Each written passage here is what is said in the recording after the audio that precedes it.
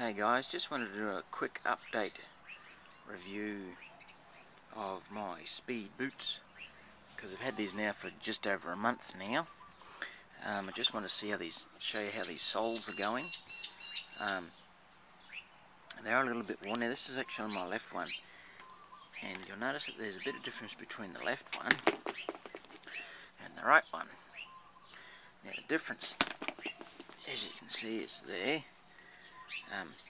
And that's because when I go and get on my bike, I put my left foot down and next to the bike, and I pivot my foot as I swing my right leg over.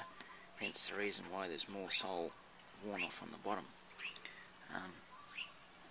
But it's not going too bad, I suppose. This is just for street use. I do a little bit of walking, not a great deal in them. It's usually from the house to the bike when I get the bike out of the shed in the morning, and then when I go to work, it's from where I park the bike to the office, which is probably no more than about 30 metres anyhow, so that's no big drama. But that's how they're getting worn down. Like, seriously, it's not that bad. I am in the process of going to save up some coin, and I'll buy a proper set of sidi soles for it, and I'll eventually get the soles replaced.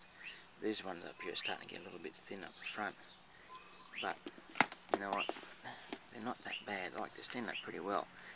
I noticed down here yesterday, hopefully you can see it, there's a little bit of plastic down here starting to lift up, and I think that's from my walking, because if I grab this and bend it back, the plastic in here cuts onto that a bit, and that's what it's caused by, probably from a bit of walking. But other than that, they're actually going pretty well. Like, none of the stitching and stuff has started to come apart, just that little bit there and that little bit of wear on the soles. So they're not going too bad, I suppose. I'll probably do another update in another couple of months and just see how they're going then. Cheers.